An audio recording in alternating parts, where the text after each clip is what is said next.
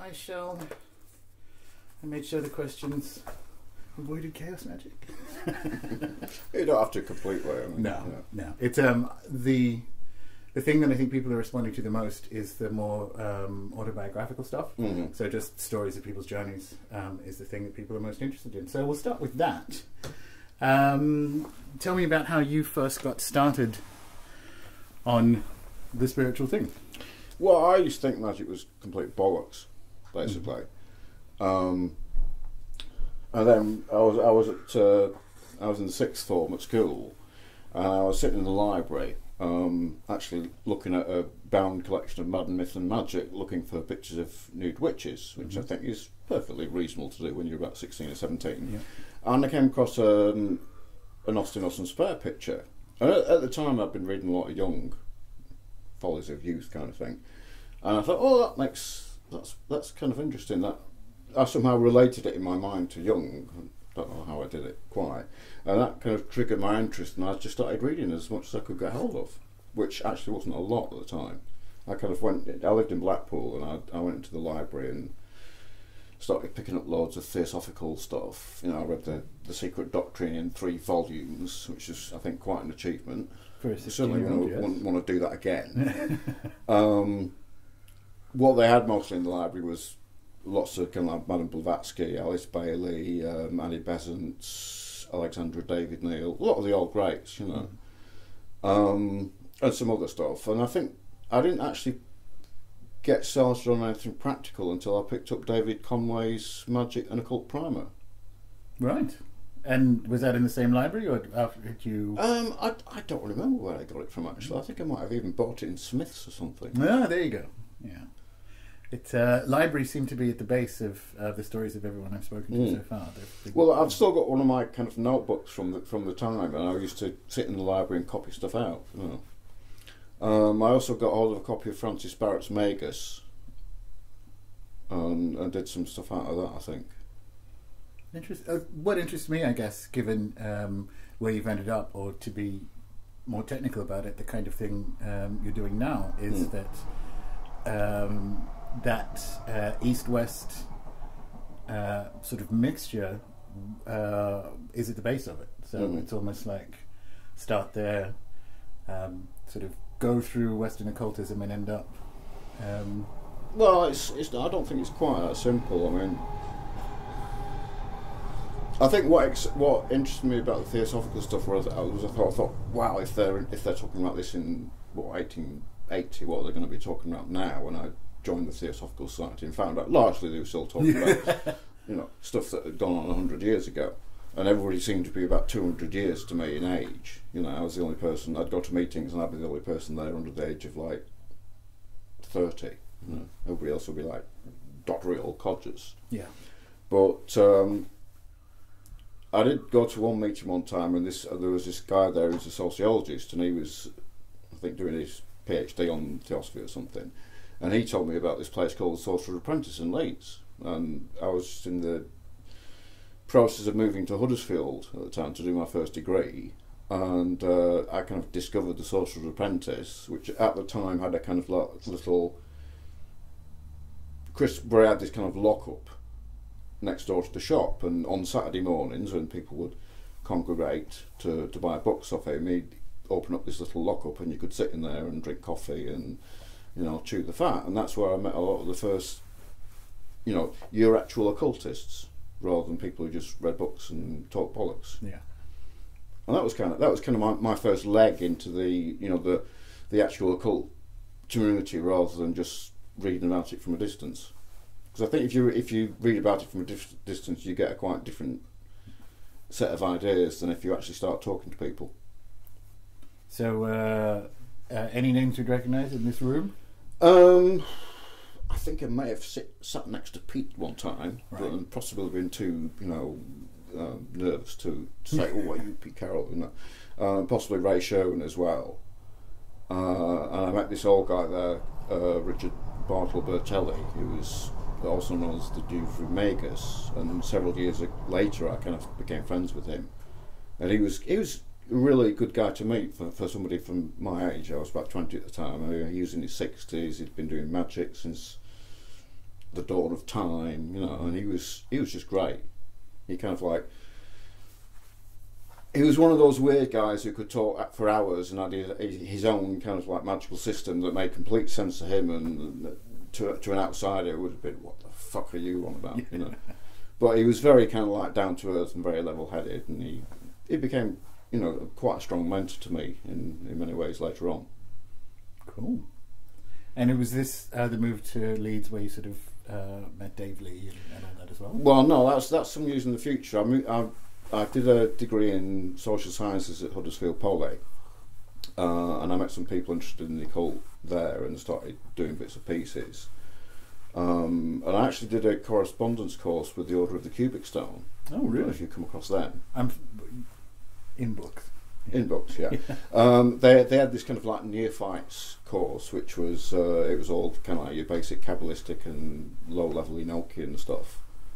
And at the time I think I must have picked up maybe Ray Sherwin's one of the early copies of the Book of the Results, and I started messing with sigils and made the mistake of mentioning this to my OCS supervisor, who wrote me some really acerbic letters in red handwriting with underlining and saying, you know, blah blah blah, don't mess with sigils, they'll blow your head off, kind of thing. I actually met somebody who'd been in the Cubic Stone, this woman called Shirley, who was then doing a PhD on UFOs, and she became an early kind of friend. She introduced me to Kenneth Grant and let me Kenneth Grant books and Images and Oracles and Austin Spare and that kind of thing. And then in '81 I kind of finished my degree, moved back to Blackpool for a bit, and I was browsing through some old copies of the Lamp of Thoth, and I found a Blackpool kind of telephone number for this Witches' Coven. So I rang them up and sort of like got initiated into a Wiccan coven, and this is '81. They decided I wasn't suitable material after about a year and a half, and kind of like said, no, you know, you're far too weird and obsessive for us, and we think you should not be in the occult. Which I didn't take very well, and I went off to Israel and worked in a kibbutz for about 8 months and spent a few weeks touring Egypt. Sort of came back when the war with Lebanon started in '82, and I was living in the Fens actually, in a little village outside Lincolnshire, somewhere in the wilds of Lincolnshire, and I started having a kind of recurring dream about Kali, and that's kind of what piqued my interest in Tantra. And I spent a few years doing other things. I got into I was in a ritual group in Nottingham for a while because I was working as a psyche nurse in Nottingham, and I didn't actually get to Leeds until about 1986, something like that. I'd done another degree in the meantime, and I ended up in Leeds because I had some friends who were squatting in Leeds, and that's when I met people like Dave Lee and Ray Sherwin again, and got involved with the chaos scene there. But also at the same time there was a esoteric order of Dagon, you know, Cthulhu fanciers group that I got involved in, and I met the guy who initiated me into Tantra, who was also in Leeds. So kind of, Leeds was a kind of like a big melting pot for me. I got involved in the chaos magic scene and the esoteric order of Draylon scene and the kind of Amukos tantric scene all simultaneously. Cool. So was there a lot of that going on at the time? I mean, if you were hanging out with the Chaos Kids, would they also hang out with the Amukos Kids? There were lots of crossovers. It all centred around Leeds University Occult Society, which was very vibrant at the time. It was being run by a guy who was, I think, in Ray Sherwin's group, Circle of Chaos. And it was interesting for me because I was unemployed at the time, so I had lots of time to run around doing all kinds of weird stuff. That's when I started doing pagan news as well, and I kind of like really took off, I guess. Wrong place, wrong time. Well, right place, right time. Exactly. Yeah. Cool. So, how do you get to hanging around chaos magicians to going, actually this stuff needs to be embookened? Well, I started writing for Chaos International. I mean, I'd been writing since the late 70s for various magazines.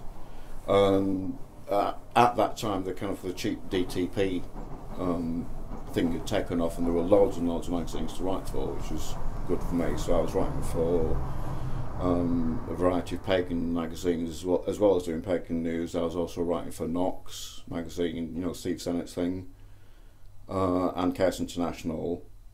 And there was a book, I can't actually remember the name of it, but its subtitle was English Thelema. It was by this American guy, and it was supposed to be about chaos magic, and I just thought, this thing's awful. I could surely do better than this. And I was involved in a small group of people which was kind of mainly Wiccan in orientation, but doing other kinds of magic as well. So we were doing bits of chaos magic and bits of other stuff, and I just wrote up some of the stuff I'd been doing with that group. Added my own kind of like mythic stuff, and produced these two little booklets, Condensed Chaos and Chaos Served as a User Guide. Problem was, I didn't actually have the money to produce them, so it wasn't until I got to London that they actually got published, and that was in association with Ian Reid, who was running Chaos International at the time. I mean, I'd started writing a book in about '87, and worked on it throughout the '80s and sent it to a bunch of publishers, and the response was a bit kind of like, well, actually this is very good, But I kind of kept working on that manuscript and throwing bits out and putting stuff in, and that became the basis of Prime Chaos, which I think was first released by Chaos International in about '92. So did you go sort of straight from Leeds down to London? Tell us about the... Pretty much, yeah. I mean, I ended up staying in Charlie Brewster's house. And Charlie Brewster was a member of the IoT and was running an IoT temple in his basement, so it was kind of inevitable that I would get involved with the IoT because pretty much everybody I knew in London was. And it was through the IoT that I got the contract with New Falcon and subsequently produced, the book-length version of Condensed Chaos, which I wrote in about 4 months, and it probably shows. And then I did the revised version of Prime Chaos later. Right. So, bringing you back to... because the thing you mentioned about the Kali dream, I think is quite interesting. Did you have you had similar instances of that kind of thing throughout your entire life? Did you have any of those kind of fairly common, it turns out, paranormal experiences as a child? Any of that kind of thing? Because you said... I think I had all kinds of weird stuff happen to me when I was a kid, but I don't think that necessarily pushed me towards the occult. I think actually most people do have weird experiences when they're kids, isn't it? Yeah. The recurring dreams about Carly were... I had all kinds of like...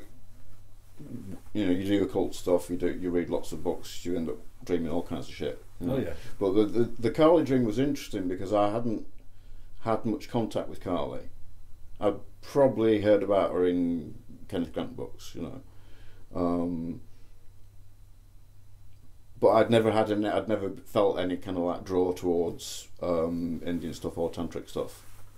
But the dreams really put the hook in me, and I think I was fortunate in that I was on my own in this village, so I had nobody to talk to. There was no internet, of course, in those days where you can go on chat forums and say, "Oh, I've had this dream about Carly. What should I do?" I was thrown back on my own resources, so I basically turned the dream into a pathwork and then tried to keep the dream cycle going.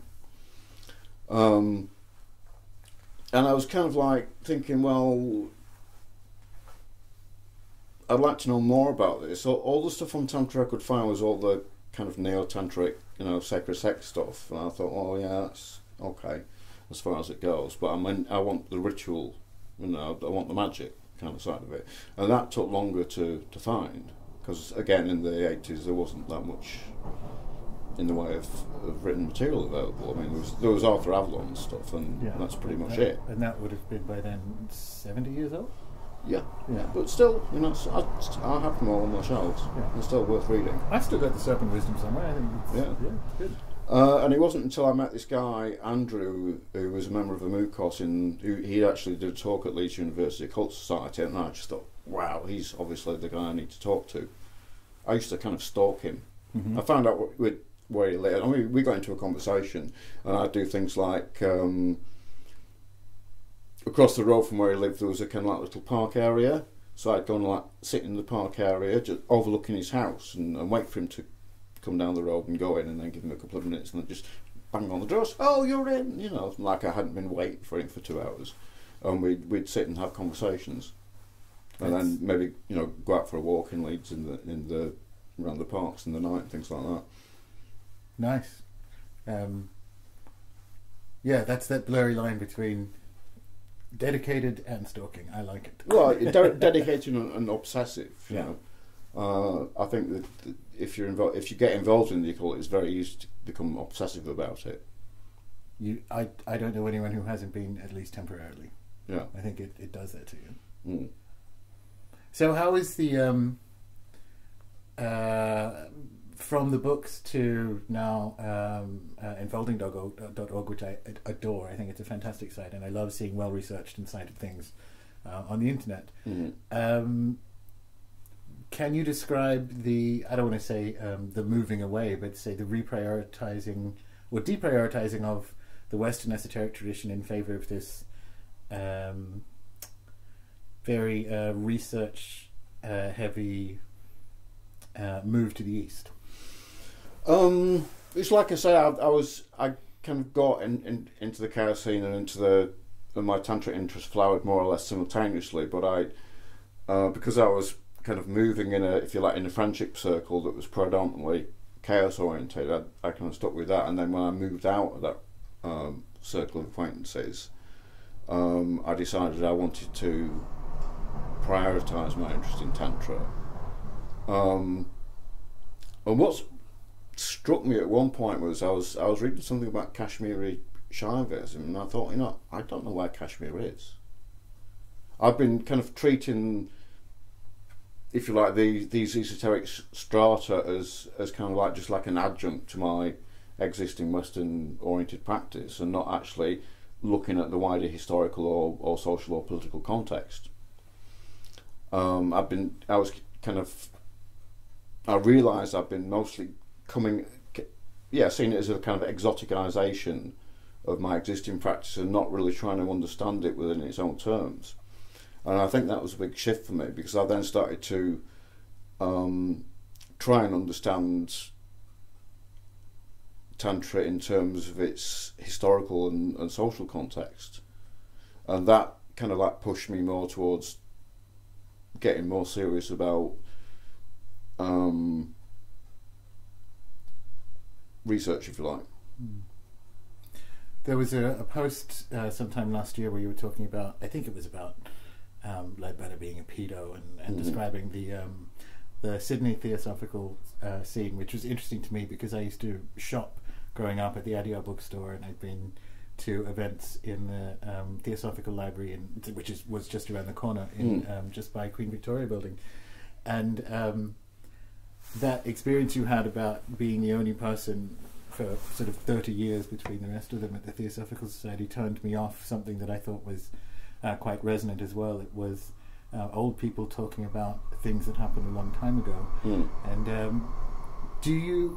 so was there a point when you said, well, the Tantra thing resonates with me more, and I don't know where Kashmir is, so was there like, okay, I need to be quite diligent about the wider context and go after that, and how did you go about it? Did you wander into a library and go, right, history of the subcontinent starting with Harappa, or kind of. I mean, I think it's a general issue with occultism anyways. You read a lot of occult stuff and it seems to be almost like it's framed in a vacuum.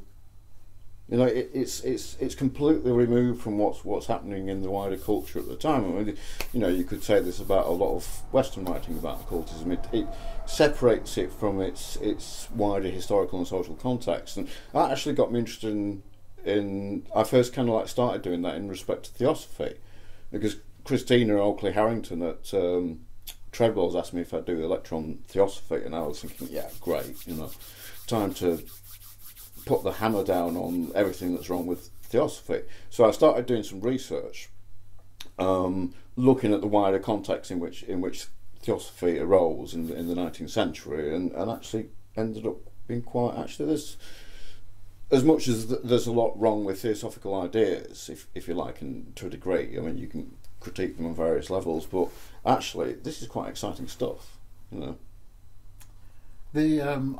I've come back around to them in a number of areas. There's the inevitable ranking of cultures that you get in high empire, which is unfortunate. But some of the other things that they found that I'm particularly interested in some of the historical contentions that ancient Egyptian punt was in India, which it probably was. They had no evidence for that other than their sort of flim-flam ideas, but it's sort of turned out to be true.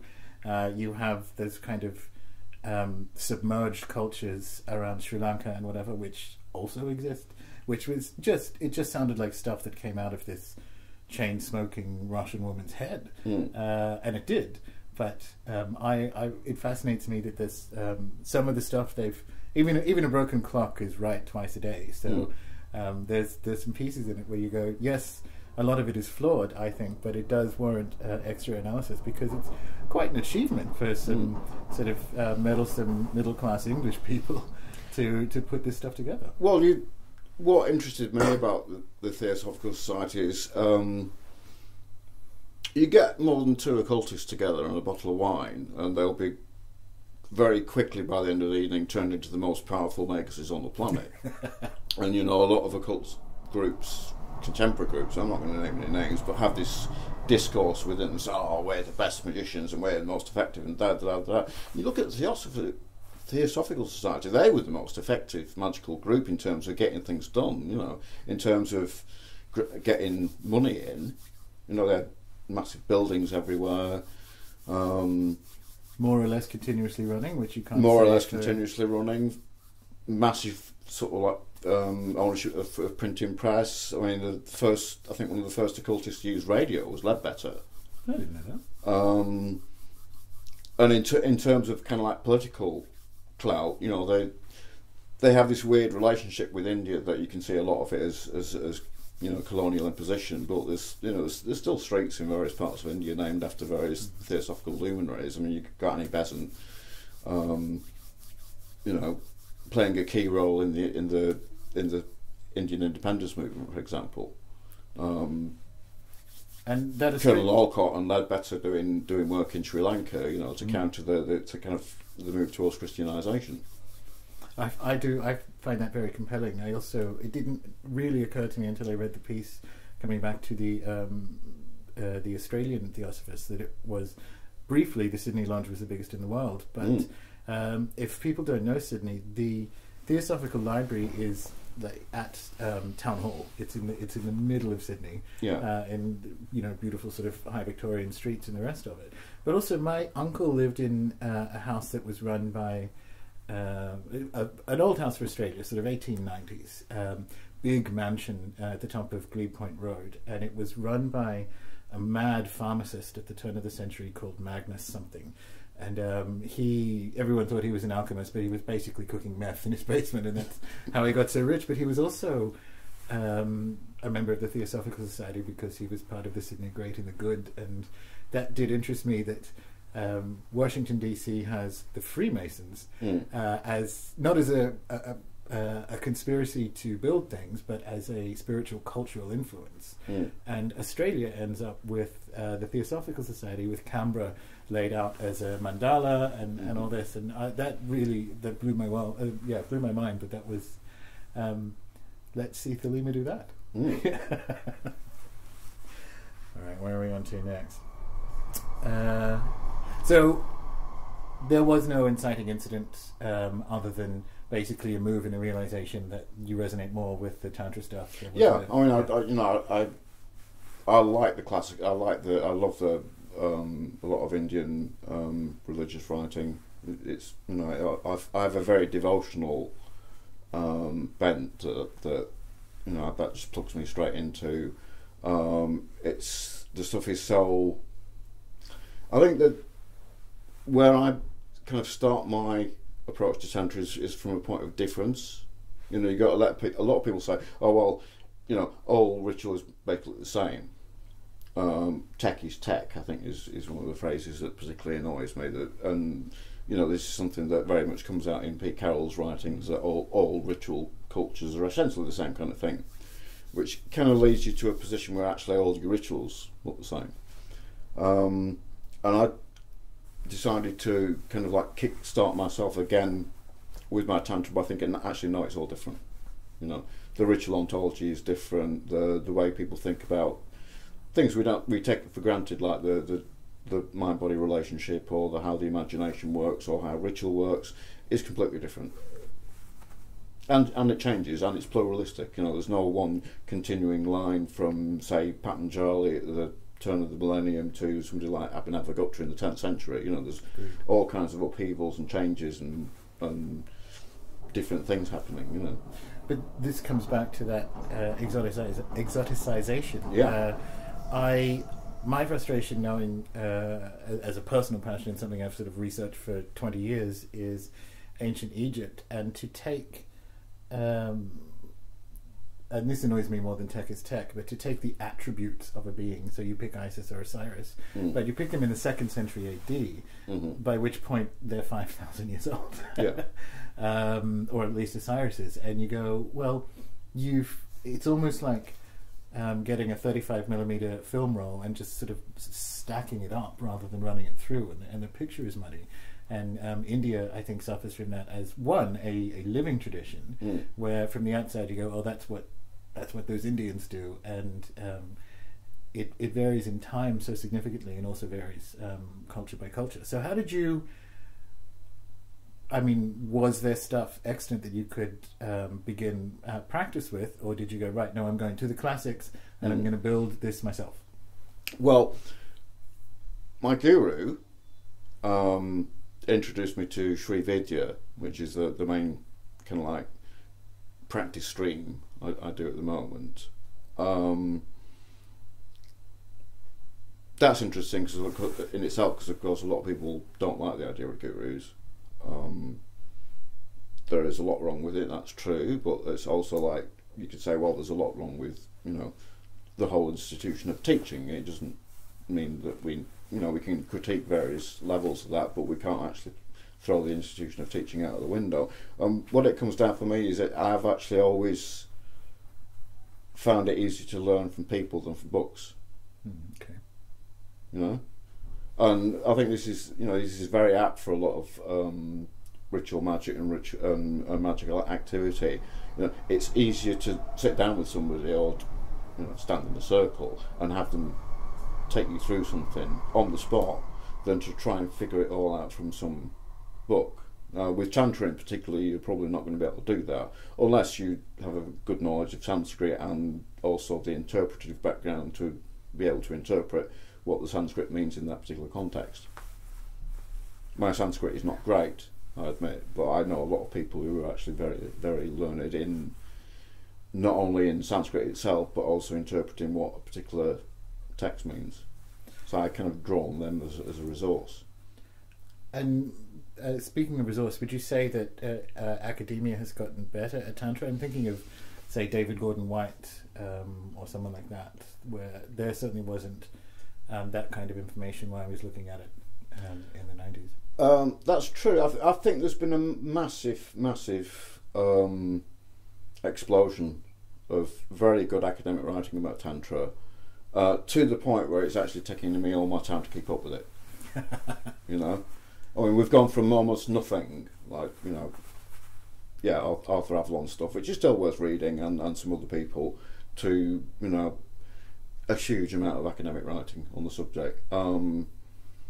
I mean, you mentioned David Gordon. Why I think a lot of his ideas are interesting, but they're very highly speculative. They're not accepted by lots of his peers.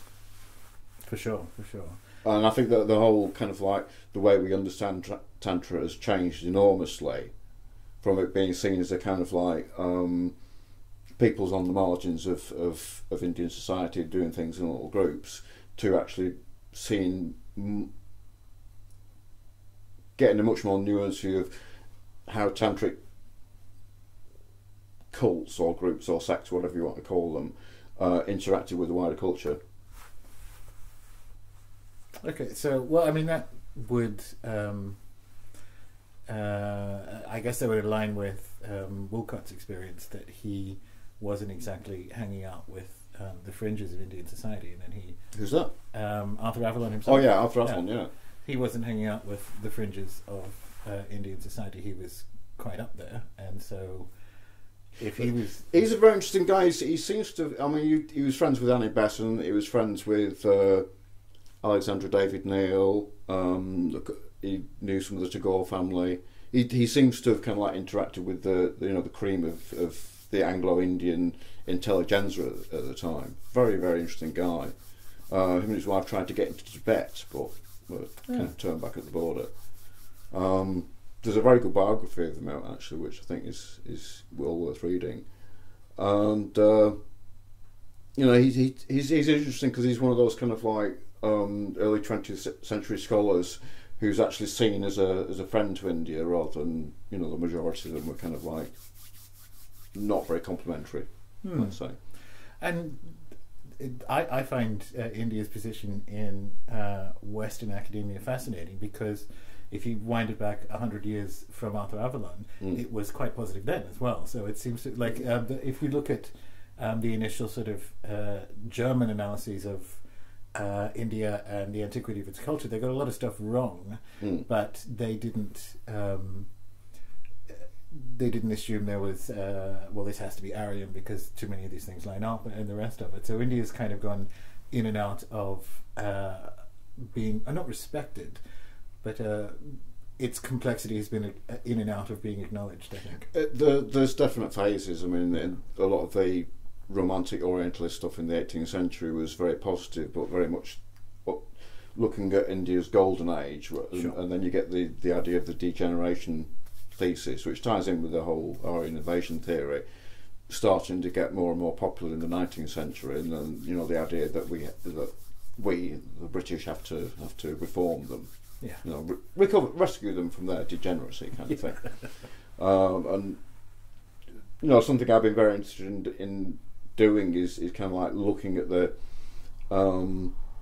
how that discourse about India and particularly about Tantra evolves over the 19th century, and how it kind of moves from being Tantra is just the most noticeable aspect of Indian degeneracy, and how that kind of shifts over time to being seen as something positive. I'm still working on that. Yeah, I don't think that's something you can fit in before supper. So would you do it all over again, the way it happened? Yeah, I guess so. I mean, I spent 7 years being involved in Wicca. I did things that were uncategorisable. I did the whole chaos magic stint. Did pagan news for 4 or 5 years. I'm glad I did it all, and I'm kind of happy what I'm doing now. So does that constitute? I mean, what would you say to people beginning now? I mean, I tend to say. I think it's a whole different ballgame now. I mean, the internet has changed everything hugely. Possibly not always for the better. I'm glad I kind of got my feet wet in occultism before the internet came along, and I had, because I look at a lot of occult forums, and there are people asking questions, and I don't do a ritual. What do you all think? I just think, I'm glad, because in those days you either had people you could ring up if you were lucky, or if you couldn't, you had nobody to ask, so you just got on with stuff, and made mistakes, and fell asleep during path workings, and I remember there was one time when I was sitting doing a meditation at home, and I had my eyes shut, the room started to get really bright, and I was kind of like, wow, I'm really good at this. And what happened, I'd actually made some homemade candles, and one of them exploded and started dripping candle wax all over the place. And of course, the brightness was the candle sort of like burning its way through the. I think I put it on a plastic holder. Nice. I know what you mean. I get a couple of questions a day from people asking stuff that I don't reply to because go and do it and find out. It's really difficult sometimes because sometimes people ask you stuff which is so different from how you look at things. I think it's going to take several hours to explain why and I don't have the time, you know. No, for sure, me neither. But also, look where you end up. Like, why? Look where you ended up. So, what is your? How can you give a definitive answer to something like that? Like, how do I make? I need to make the spirits appear visibly before me. How do I do that? And you go, that is. There are so many ways that I want to say that's a terrible question, but you can't because. Well, you can. You can, but yeah, no. I mean, giving someone an answer, as you say, from your perspective or how you see the world versus how they do. I mean, I see the world the way I do because I did stuff. I built this, and I didn't do it by asking people. So, yeah, I see what you mean about the internet for sure. For sure. So yeah, you know, it can be a good thing and a bad thing. But I think the internet has changed everything, and it's allowed a lot more good information to come into visibility, and also propagated a lot of poor information. But you know, that's the nature of the beast. Oh, well, it is. Talking to Jake when I was doing this Finding Others with him, he said there was a lot of that before anyway. I mean, some of the wrong-headed historical stuff that, and India is a good example of it, that just kind of kept moving book to book to book through the 20th century because people didn't bother checking if Mathers was right about stuff. So I think that's one of those kind of eternal challenges of the spirit. That's one of Pete's aphorisms. He did this whole thing called the Apocrypha of Stos, I think, in Chaos International one time, and one of his aphorisms was, I'm sick of ideas that move from book to book without any intervening thought. And you know, you could say that about a hell of a lot of things. I mean, you know, Chaos Magic, as much as anything else, has propagated all kinds of weird ideas without any kind of like constructive criticism going on. Or subsequent reanalysis. I think this is a thing across the occult and that kind of world where we're still operating with a view of history and even science in some horrible cases that's from the 20s at the latest. Yeah. And you think, hang on, we've actually learned quite a bit since then. So look at that and then re-evaluate our best guesses based on the kind of things we can be more confident of cosmologically. I like what Jake said in his interview about reading about bibliographies. Yeah. You know, because I do that. I was some friends of mine who do some journal publishing were publishing this article about Tantra, and they said, "Oh, do you want to read it?" I said, "No, just show me the bibliography," and I was kind of like, "Yep, that's fine. Yeah, that'll be a good article." Yeah. Okay, so and you know, I pick up stuff and I think, okay, yeah, they've quoted that and that and that and that. So basically, they've looked at Tantra, but they haven't actually looked at any book that was published after 1930. That's kind of a bit weird, you know, or even 1950, But again, it's interesting. There seems to be this thing you get about you establish a comfort zone, and in Wicca, I found this. You know, one of the things that started to bug me about Wicca was I was doing drama therapy training at one point, and I'd come back from a week of doing drama therapy and kind of like, we should try some of this stuff. Hey, it's great, and they'd go, no, it's not part of the tradition, and I was kind of like, you know, what? And then later on in some chaos magic circles, I encountered the same kind of idea, and we came up with this idea that, okay, unless you paint it black and arrange it around a chaos sphere, they're not going to take any notice of it. Yeah. You know, and again, it's this kind of like separation of occultism away from what's happening in wider society. I mean, still get a lot of my best ideas from not reading occult books. There, I think I listened. It must have been an audio interview with you I saw on YouTube a few years ago, and it's true. Magic is actually kind of easy. Like, how many occult books do you need if you've got 3 how-to books? Then go and find real material about the stuff that resonates with you. Yeah. Would you say that constitutes? I'm sort of asking everyone this, but would you tell a young person find the thing that resonates and go deep on it? And go deep is look outside the occult. Definitely. Yeah. Get good at bibliography-omancy. You know, read outside your comfort zone. When I'm doing research, I if I'm following a particular premise, I'll kind of try and find anything that supports it, but I also find stuff that counters it as well. Yeah. Which I don't necessarily have to agree with either, but at least I've kind of got a wider picture than just going, oh yeah, you know, this makes sense to me, so I'm going to write about it or do this from this point of view because it makes sense and it agrees with my intuition or something like that. I think it's equally important to look at the stuff that disagrees and kind of evolve a critical perspective. And I think, again, that's one thing that magic can suffer from, is that you get so caught up with what you're doing, which is good. You know, you get obsessive, but you start to kind of lack any critical sense. Sure.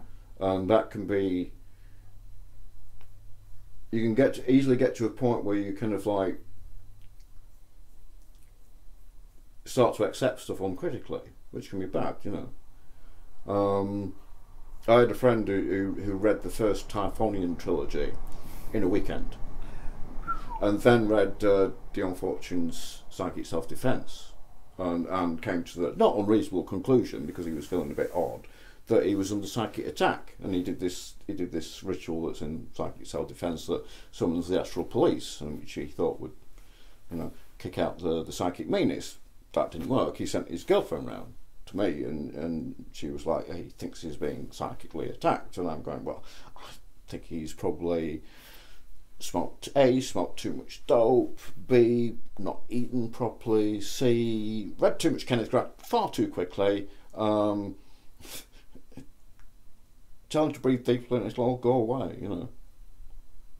That's impressive. If you stayed up all weekend reading... You're reading Kenneth Grant, I mean, you know, you're going to... I can empathise with that to a degree, because that's what I did for years. I read all kinds of weird books, Kenneth Grant, etc., etc., etc., and got a kind of like very confused mass of ideas rolling around my head, which actually it took me a long time to throw away and start to be critical of, you know, and just like, hang on, this... You know, this idea that I've got about the way the world works occultly is actually causing me more problems than it's actually useful, so I'm going to just drop the idea. Yeah. You know, I did this a few years ago with the astral plane. I started to think about the astral plane not as an ontological given, but as a kind of like an occult artifact and a cultural artifact as well. And I started thinking, well, actually, if I didn't have to worry about all this astral shit, I'd probably have a much kind of nicer time, you know. So I just dropped the whole idea of the astral plane. Nice. And now I don't have to worry about astral entities or astral energies or all that kind of shit, you know. Oh, cool. So do you think, last question, Mm-hmm. is there another book at any stage ever after all this? I don't know, you know. I mean, I'm just enjoying writing on my blog. I've always written about whatever's been interesting me at any one time, and not really much cared about whether anybody else finds it interesting. I mean, people do, according to my Google Analytics program. That's always nice. I've been having a kind of internal conversation every couple of years about, I should write a book on Tantra, and then I think, actually, maybe not, you know. So I don't know is the answer. Oh, well, I hope there is, because, it's always a good day when I open up the feed reader and there's an unfolding article. I'm starting to wonder about that series on the Sandra Lahari, which at the pace I'm going will probably take me 10 years to finish. But that would make a nice book, you know, commentary on the Sandra Lahari. Yeah. But as I say, it's a long haul. I was doing some writing on one of the verses this morning, actually, and I was thinking, wow, there's all this stuff I can bring in about graphemes and phonemes, and I just thought, you know, this stuff is so complicated that I can't really. I can understand it, but I couldn't tell somebody else about it. And my yardstick on writing is, there's no point writing about something unless you've internalised it to a degree that you can actually explain it to someone else without tangling them all up in knots. So I'm just going to leave that, you know, which I think is kind of helpful, because there's always one of the complexities of working with, if you like, alien magical systems is there's always, you know, you're never going to have a complete understanding of it. You're never going to be an expert in the same way that somebody who's lived it for all their life is going to be. You know, it's always going to be partial. It's always going to be fragmentary. There's always going to be things you don't understand. And reading an academic essay by David Gordon White might help you get there, but on the other hand, it might not. A lot of the time, I feel that like I'm doing a jigsaw, where I don't actually know what the picture is I'm supposed to be making, but I kind of get a tremendous buzz when two bits of it slide together, if only momentarily, and I go, wow, you know, that opens up this kind of like epiphany almost, you know. See, what I like about a blog post form is exactly that, where if you're putting stuff together or trying to hold certain ideas in your head, they don't coalesce for long enough for you to kind of park that to one side and then go and coalesce to others. But if you can put two together and put a post out, you can come back to it and plug it in. Yeah, and you can come back to things later. And I kind of do that. I have these arcs of interest where I'll get really into a subject and think, okay, and if I'm lucky, something will coalesce out of it. And then I think, okay, well, I've got as far as I can with that. I'll maybe come back to it. And if it takes 6 months or 5 years or whatever, I'm kind of happy to do that. So I kind of quite like that idea of just being able to write about whatever's in my idea frame at the moment and then maybe come back to it later. Whereas I think if you're writing, or my experience with writing books is that you have to be a lot more focused. I have the same argument with friends who keep saying, oh, well, you should do a PhD. You could do a PhD, but you could do a part-time PhD. And I kind of think, I don't know if I could hold my interests together. It takes up a lot of room in your head. You know, it's a very difficult process. And I remember when I was first encountered people who were doing PhDs in the 80s, and they were saying things like, oh, I don't watch television, I haven't read a novel, you know, I've just read on my subject for 5 years. And I was kind of like, Jesus, I don't want to do that, you know. If you ever get tempted to do a PhD, do a tantric book instead. It's an equivalent I think amount of I think research. if I do a tantric book, it probably will be very short. Cool. I mean, I really, in many ways, I like Jan Free's book, Kula. Sure. Because that was a really good book from an occultist, and it kind of like made me think, okay, well, there's that. Okay, there's a lot I don't quite agree with it, but him putting that out has freed me from what I felt was an obligation to do on myself. Okay, that's a good question then. For someone who is resonating in this sort of area, in a tantra-ish world, but coming from a Western tradition, who should they read?